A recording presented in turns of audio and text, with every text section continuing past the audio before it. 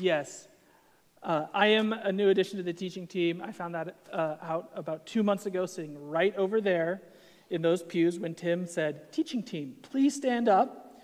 And I didn't stand up, and he looked at me and said, "You too, James." Thanks, Tim. I'm still waiting on my shirt.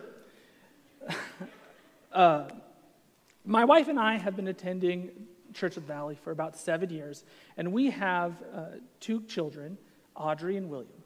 They're 5 and 3, and they are in full little kids mode, as you can see from that picture.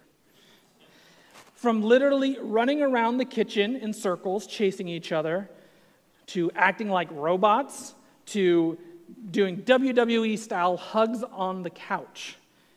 They exude youthful energy and playfulness. And it wasn't too long ago that my wife was on Facebook Marketplace looking for materials to turn our house just a little bit more into a preschool that it is today, the preschool that it is today. And one of the things she found was something we now refer to as the kitchen set. This kitchen set is a full mock-up, small, just for little people size kitchen that has everything you might find in a real kitchen. It has a microwave, a fridge, a place to store your pots and your pans. You can see my son William pulling out a pie from the oven. I'm pretty sure that I had to have at least 5 of those slices. And they love to play with it. I was happy that she found it because I didn't have to assemble it. And they often bring us things like birthday cakes and pizza and smoothies that we have to take with a smile on our face and tell them how good of a job they did and how much we needed that food right then for the 50th time that morning. The thing is, the kids and us parents, we know it's pretend. We know that this is not real food, that this is not what's actually going to sustain us. The real dinner is on the real stove, about to be put on the real table.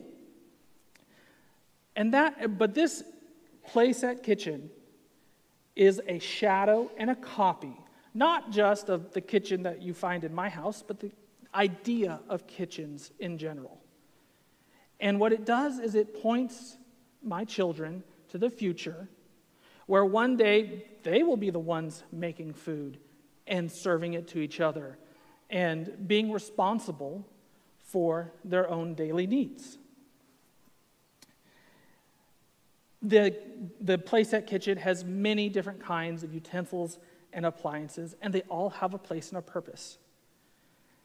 There's small burners that are used to cook things. There's plastic spatulas, and sometimes they get used in the right way, and sometimes they get thrown across the living room.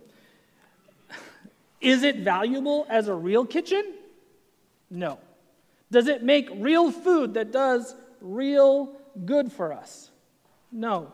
But it does point my children towards a future when they will need to do those things. And this is an analogy. This is an analogy to what the writer of Hebrews is talking about in these 10 verses. Now, all analogies break down. But the tabernacle shadows the heavenly sanctuary, much like a child's play kitchen imitates a real kitchen. Now, the regulations and instructions on how to build and operate the tabernacle didn't come from an IKEA instruction set. They came from the Holy Spirit, and they have the weight of what it means to come from the Holy Spirit. When we say regulations, we don't just mean the speed limit you might have just fudged on your way here this morning, or the NFL rule book that has flags. But we mean the literal word of God spoken through Moses to his people on how to worship him appropriately. let's look at Hebrews 9:1. Now the first covenant had regulations for worship and also an earthly sanctuary. There are two parts to this verse. The first part is the how. It's the regulations for worship. How do we approach God? The second part is the what and the where, the earthly sanctuary. Where on earth can we go to find and encounter God? The first covenant prescribed exactly how to do this. And it had all these regulations written out and followed by the Israelite people and embodied in the tabernacle. Why were these regulations given and an earthly sanctuary made? Well, we were just told in chapter 8, verse 5, they serve at a sanctuary that is a copy and a shadow of what is in heaven. That is why Moses was warned when he was about to build the tabernacle. See to it that you make everything according to the pattern shown you on the mountain. We've talked about what it means to be a shadow. Tim had his illustration of a mother in a grocery store and seeing the shadow on the ground. A kitchen set is a shadow of a real kitchen. But what does it mean to be a copy? When I was in school, which is getting farther and farther away as time works, we actually had these things called worksheets, which were pieces of paper that you couldn't type on, you had to write on. And I could tell that oftentimes these worksheets were copied over and over and over again. Probably some of them for 30 years. And over time, they would collect dust and spots, and some of them may have been most of them were black and white copies of what may have been color. And at the end of the day, you realize that this is not quite what it used to be. And that's kind of like the temple. It has the information there. It has the representation of what is in the heavenly sanctuary. But it's just a copy. It's in black and white. It is not in color. But there are two things we can know. There's something here that we're supposed to learn. Something that we're supposed to know about the heavenly sanctuary based on what's in the earthly tabernacle. And two, it's not quite there. There's something still yet to come. And we will see what that information is in a bit. But we can very quickly feel that this is not quite what it's supposed to be. Now, we've talked in this series, we've talked a lot about who in the tabernacle. We've talked about high priests, how Jesus is the perfect high priest, how there were other priests that were insufficient. But now we're going to talk about what and how. And Hebrews 9, 2 through 5 starts talking about that what.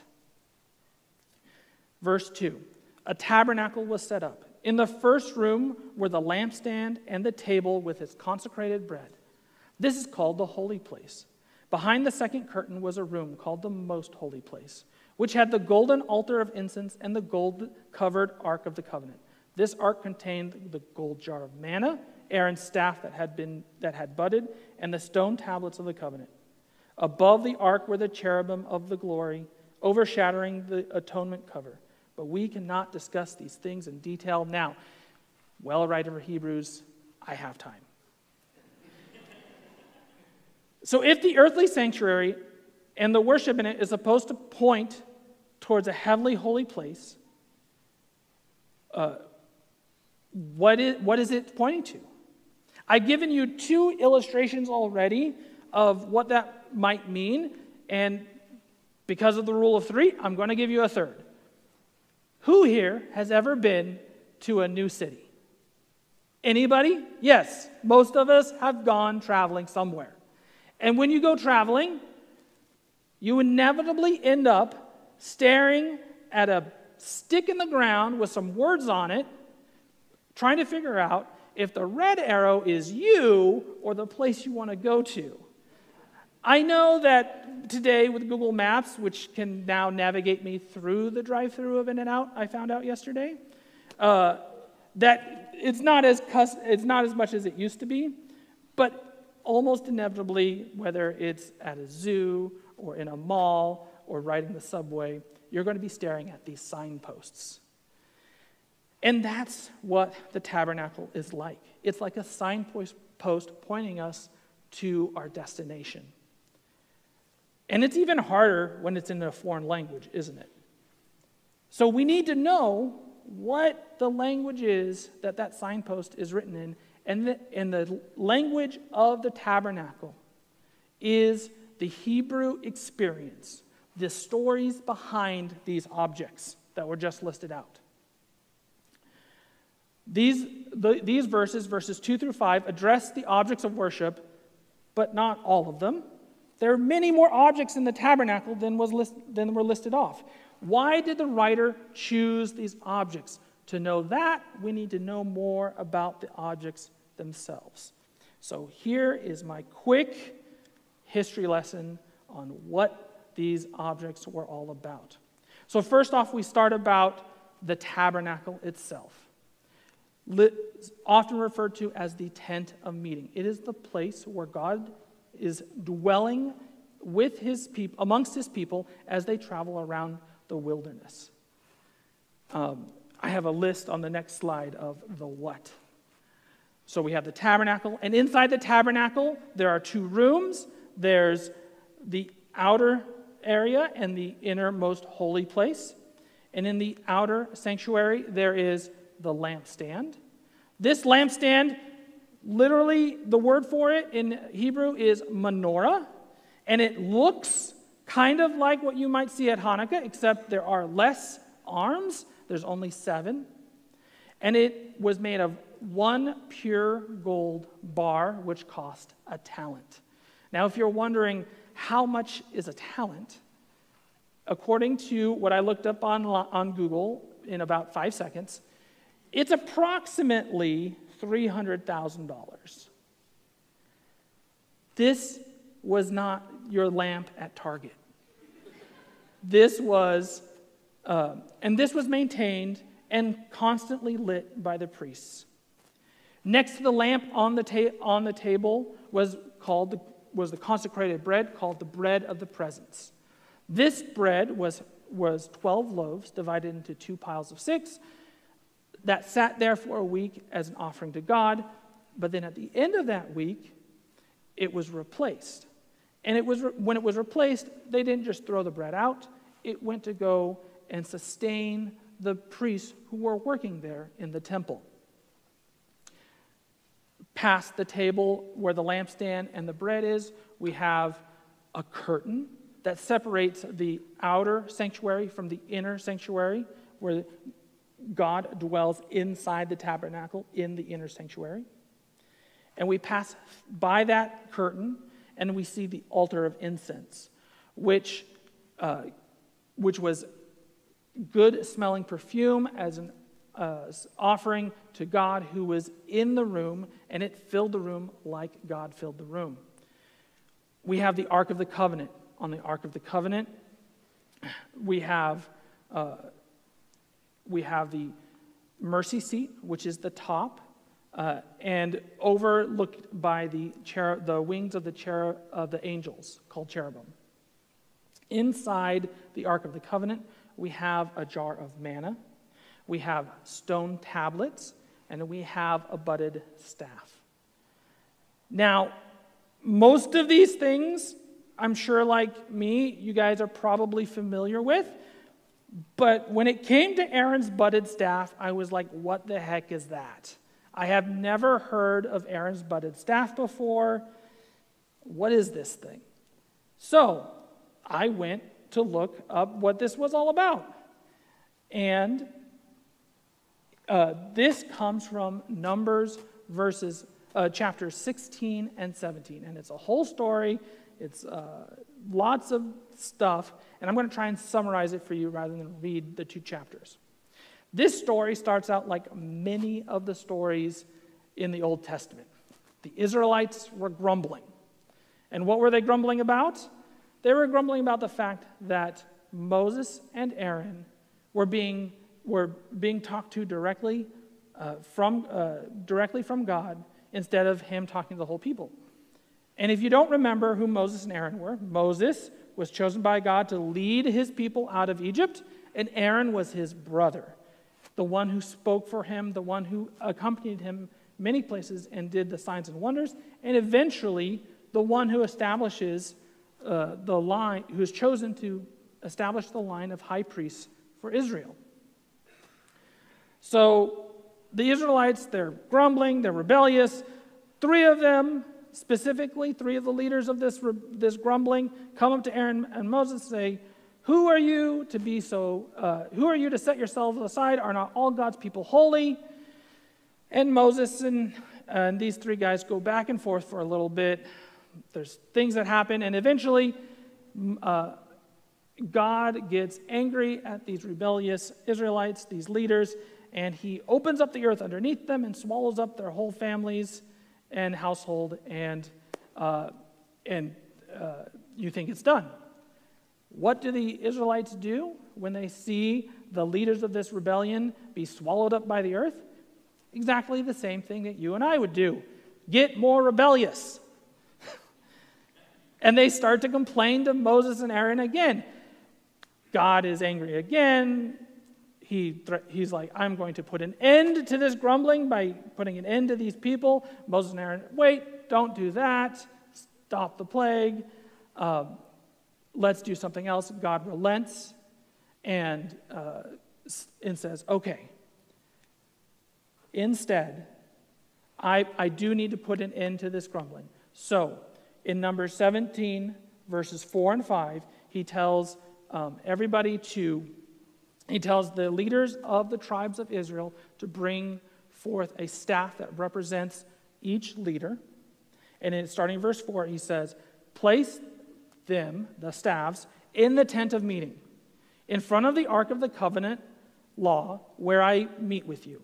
The staff belonging to the man I choose will sprout, and I will rid myself of this constant grumbling against you by the Israelites.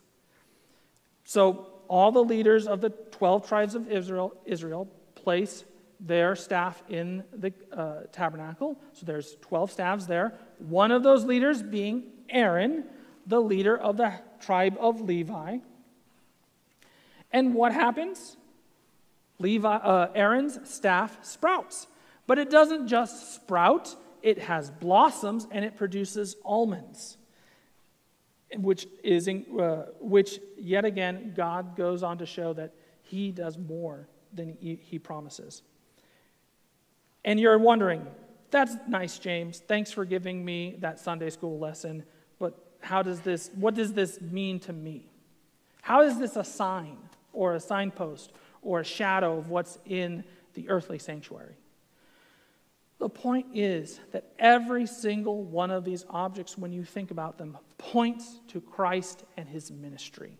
Every single one. From the bread of the presence, which is literally the bread of life to the priests in the temple, just as Christ is our bread of life, to the lamp, which is made at great cost to be the light to the world, to draw people into where God dwells. We have the altar of incense that gives sweet smells to God and lifts up, just as it describes in Revelation 5:8, that the prayers of his people are like incense to him.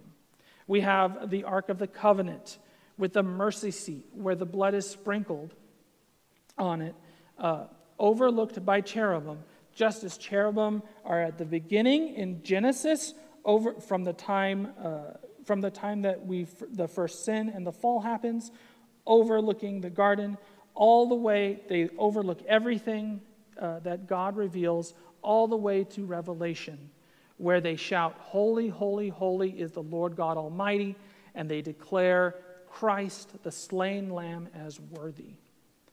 We have inside the Ark of the Covenant, We have a golden jar of manna. That manna is bread from heaven, again, with bread being a representation of Christ that comes daily for God's people from heaven to earth. We have the stone tablets, which represent God's law and his holiness, which Christ fulfills in order to be a pleasing and acceptable sacrifice. And then finally, we have Aaron's budded staff.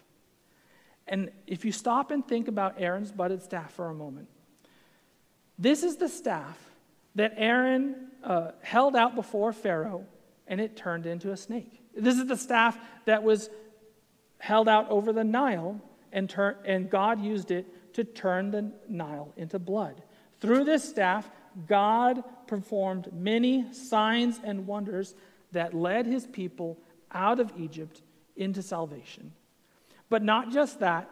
When God's people wanted a sign of how do I know who is supposed to be an intermediary between us and God, God took dead wood and made it alive again.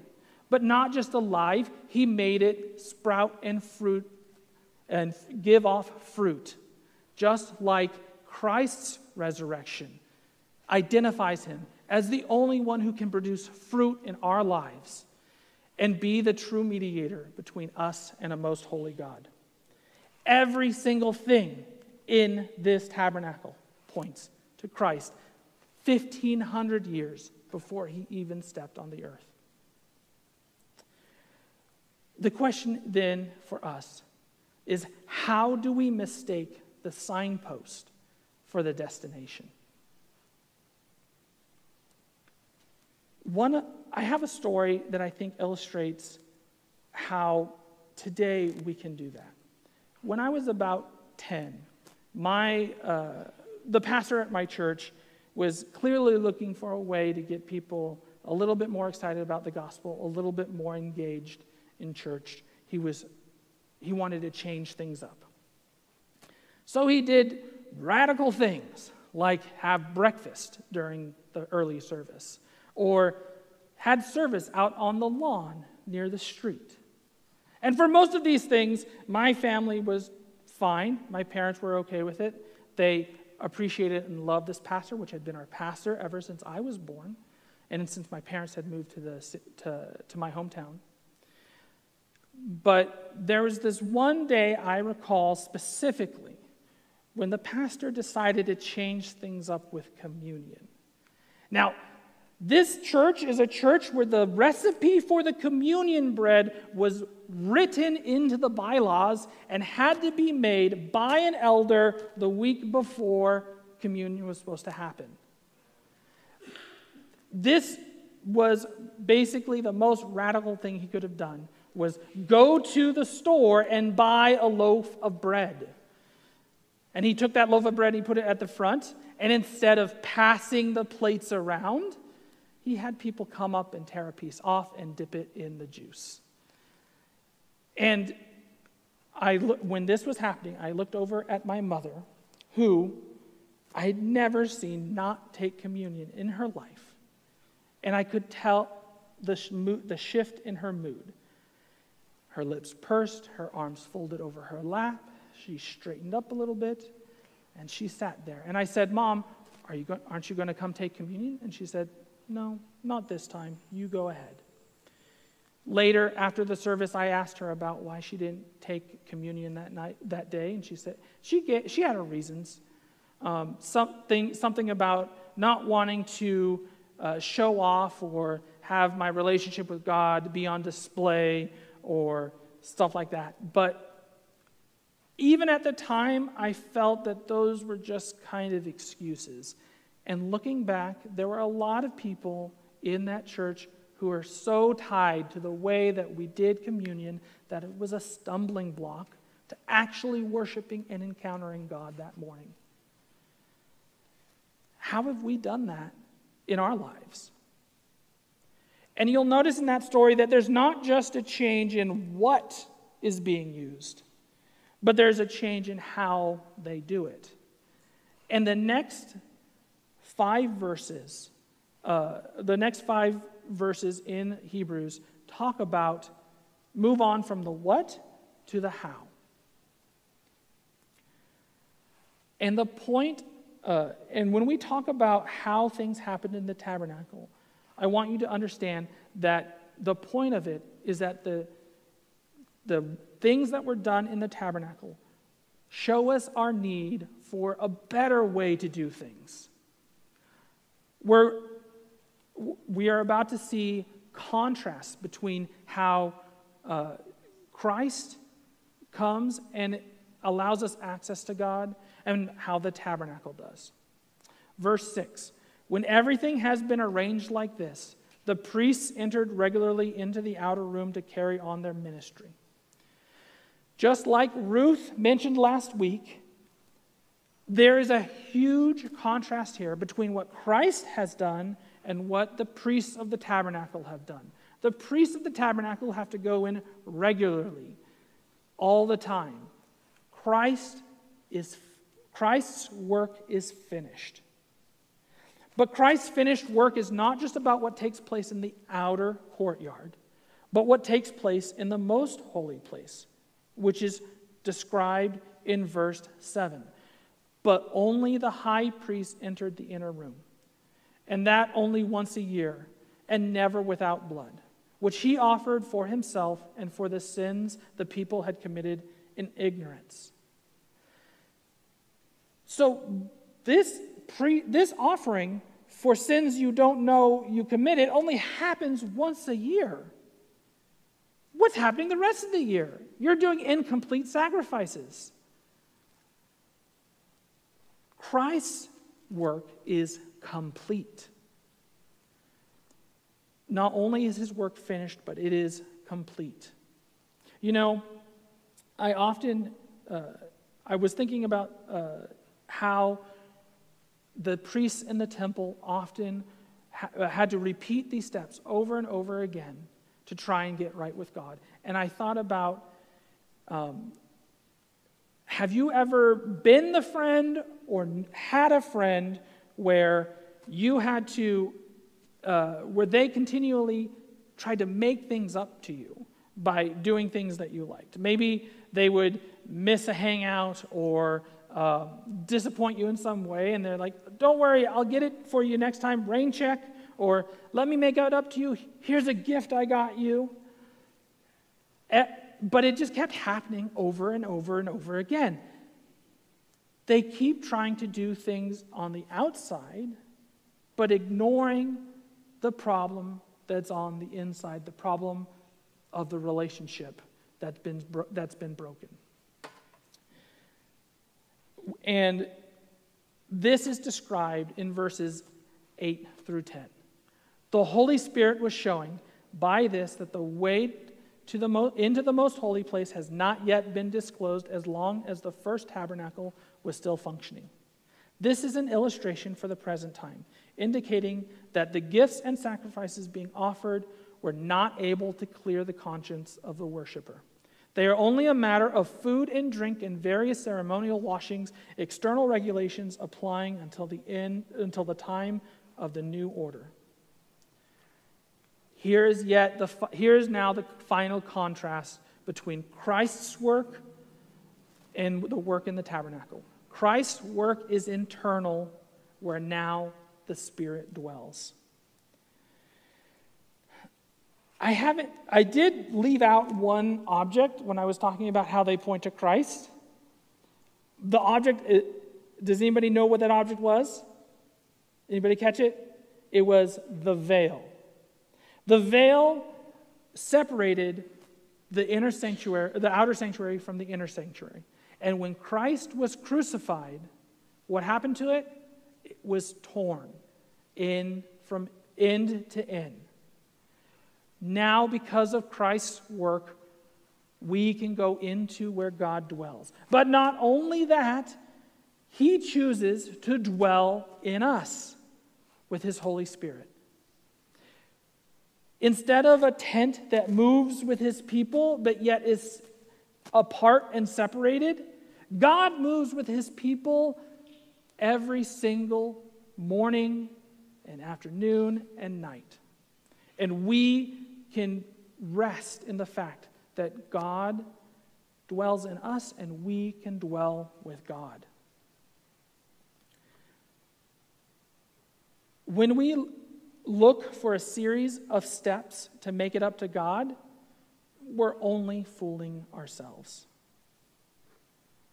Just like the toy kitchen that doesn't produce real food that satisfies, the point of the tabernacle was never to make us right with God.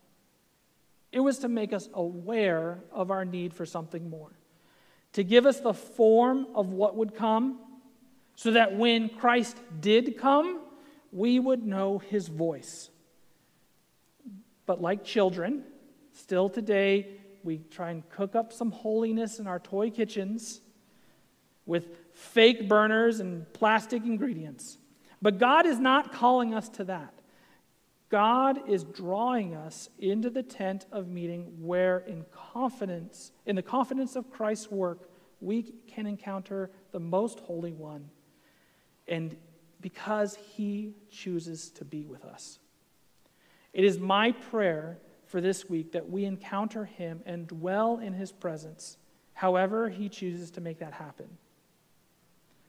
Please bow your heads with me as we ask God to make our relationship with him a little more real this week.